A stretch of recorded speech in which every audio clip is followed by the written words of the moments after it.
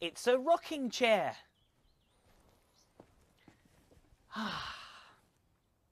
See these curved pieces of wood?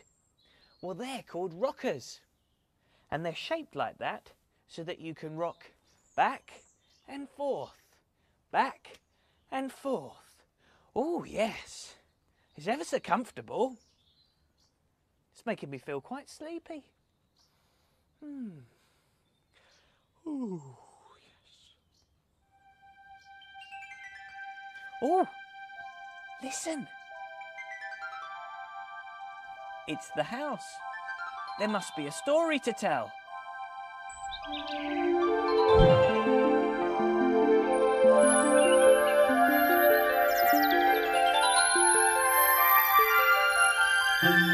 Step inside all those who love stories. Look and listen. We've tales to tell of fun, excitement, magic, adventure, tears, fears, and laughter. Surprises as well. Step inside. Hello? Hello, Mr. Mopple. Hello, Mr. Mopple.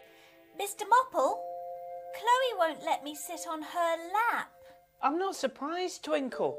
She hasn't got a lap. That's what I keep telling him, dear.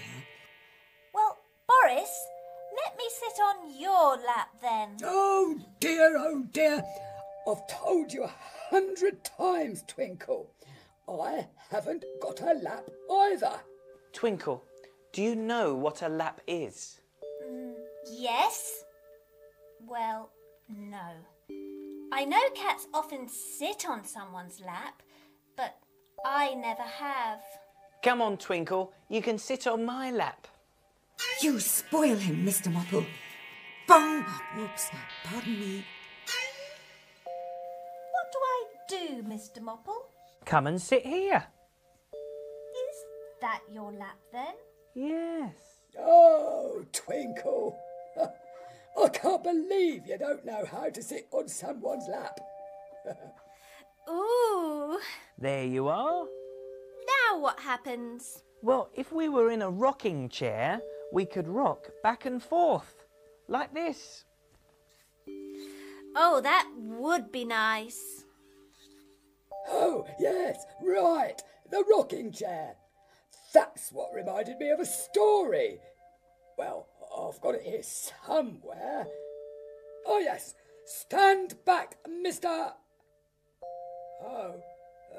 Mr. Mopple. Yes, Boris. I've got a story for you. Oh, right. You'll have to sit beside me now, Twinkle. I'm going to read a story. Oh, good. A story. You could go and sit in your own chair, Twinkle.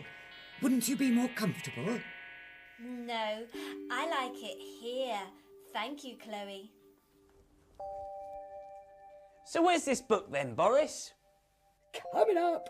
Stand back, Mr. Mopple.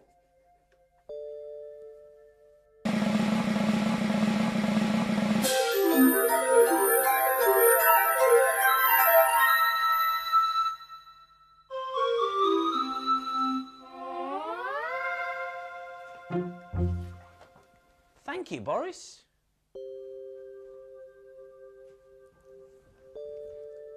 What's the story called? It's called Grandmother and I.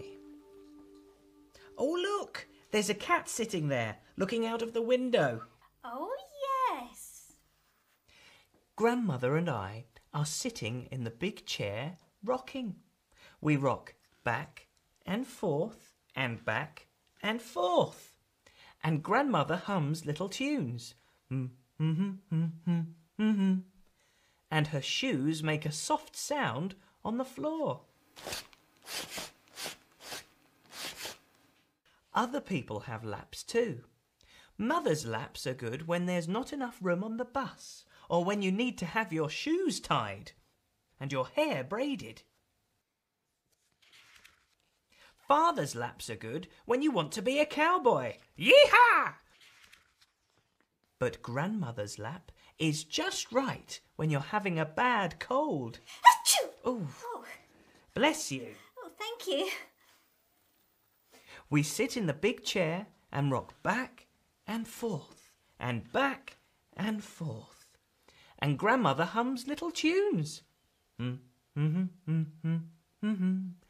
her shoes make a soft sound on the floor.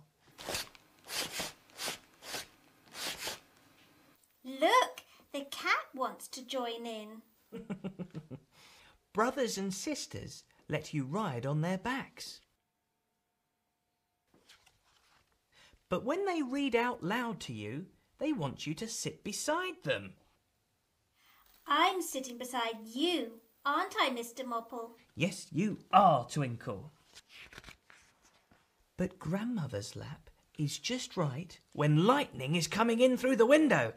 We sit in the big chair and rock back and forth, back and forth. And Grandmother hums little tunes. And her shoes make a soft sound on the floor. Grandfather's laps are good after you've been for a walk or when you want to count the cars going by. Meow, meow. But Grandmother's lap is just right when the cat's been gone for 2 days and you don't want to do anything but sit in the big chair and rock back and forth and back and forth while Grandmother hums little tunes. And her shoes make a soft sound on the floor. What's happened to the cat? Well, they haven't seen him for 2 days. Oh.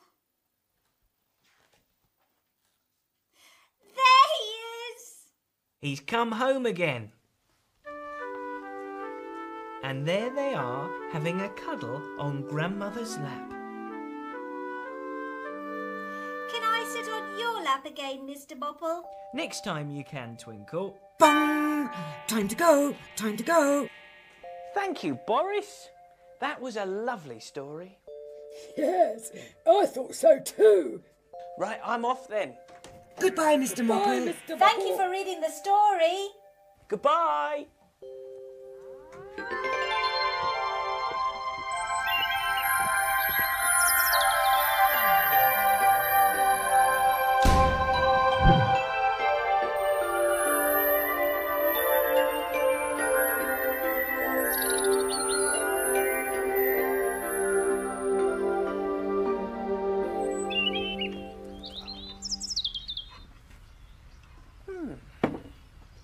On second thoughts,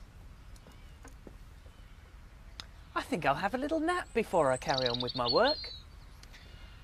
Back and forth, back. I'll see you next time. Goodbye.